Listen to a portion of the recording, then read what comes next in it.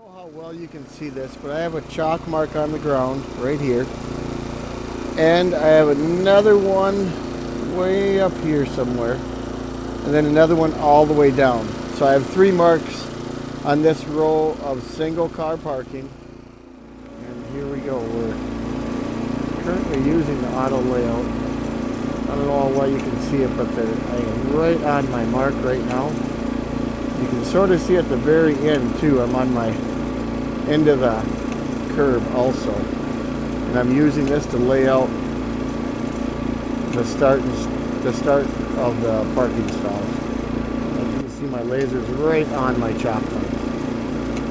I just go right till the end and then stop.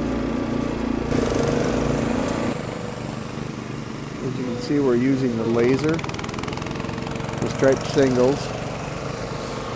You can see really close. You got a mark right there. Another one up top, and he just centers that laser right on it, and your lines could never be so straight.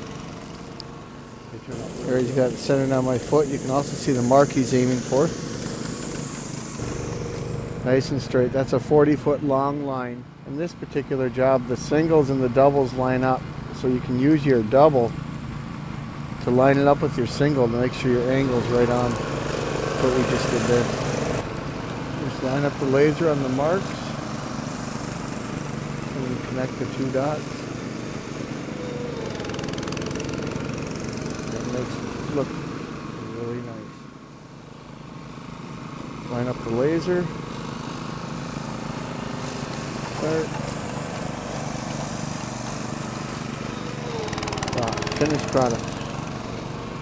That's the key, is how straight you can actually make a line with the laser versus string.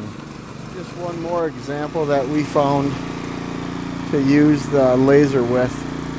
Make sure your handicaps are laying out really nice. You can see I got my laser at the end of my stall here, and when I lay it out like this, I just make sure my handicap is laid out perfectly, so then that way all the handicaps line up really nice when you're done.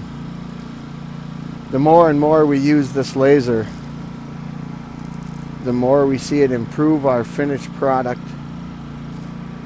and also make our job faster.